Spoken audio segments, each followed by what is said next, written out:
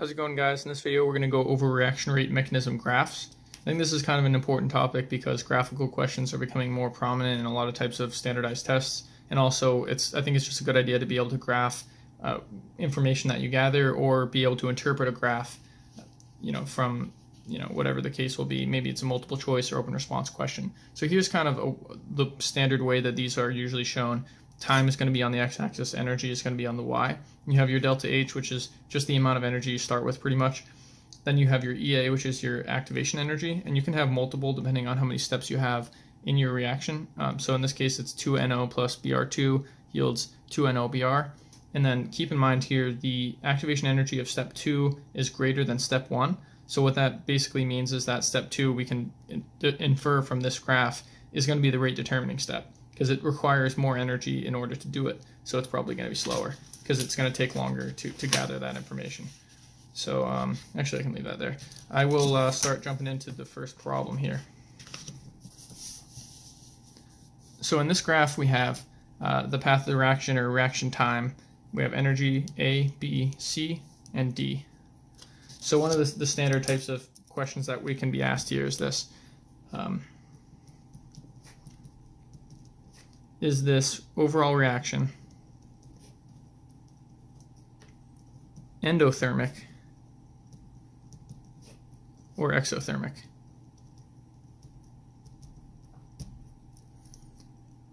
So the trick is here, basically we're comparing the delta H of the what we started with, the amount of energy we started with here, versus what we ended with.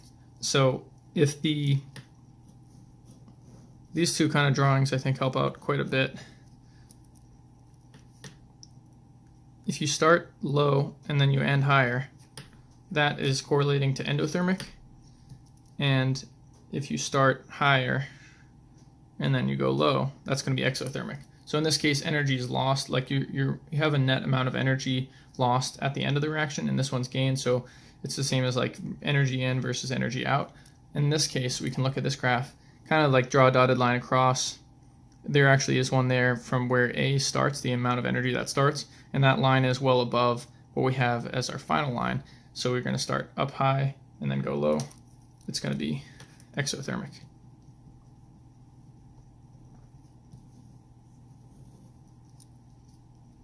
Now another one can be, how many intermediates are formed? So in this case, we're just going to look at what we have. We have A here, and then we end with D. Since A is only one reactant, we can assume, based on the fact that there's a single letter there and there's no digit before it, it's not like 2A, 3A. We can assume it's unimolecular, and in that case, B and C would be intermediates. So B and C, there'd be 2. So yeah, the answer would be 2, I guess, if it's asking how many. Now, it might ask you to write the overall reaction in the form of reactants yields products. So what that's going to be really is just simply A yields D. Because we start with A, we get D, and then B and C are the intermediates. Now, if we're asked to write out the steps, and this is like one of those multi-step problems, we can have it be like this. A yields B, B yields C, C yields D. And I actually had a question like this before in one of my classes, and when I wrote it out like A, B, C, D, that was, I think, marked like, yeah, I think I got like half off or something like that, because of the fact that it wasn't listed like in 3 separate rows the same way that they do in a lot of these problems. So I think a lot of people wouldn't have taken off points for that, but I would just make sure you do it in columns if you're ever asked that question and it's a write-in.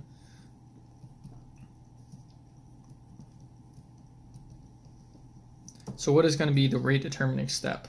So we can use the previous example of the graph to solve this question here. we can kind of approximate the activation energy without even doing any calculations. We can see that clearly step 2 has the greatest amount of activation energy required.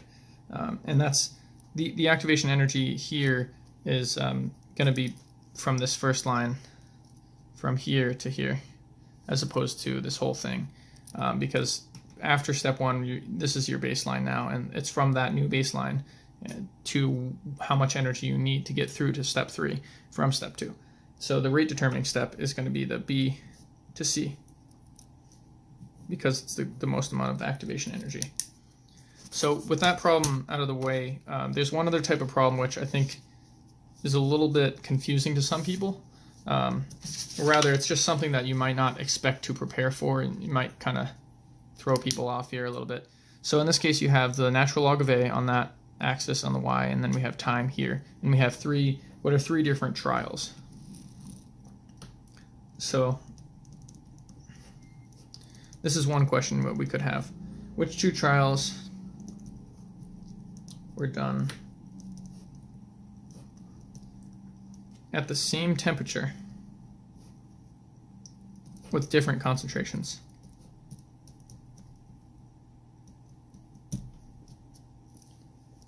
So you can just look at those here and think, so you said it's asking for which 2 had different concentrations at the same temperature. And we can assume that the temperature will affect the rate, but if they're done at different concentrations, we know that this up here is the natural log of the concentration.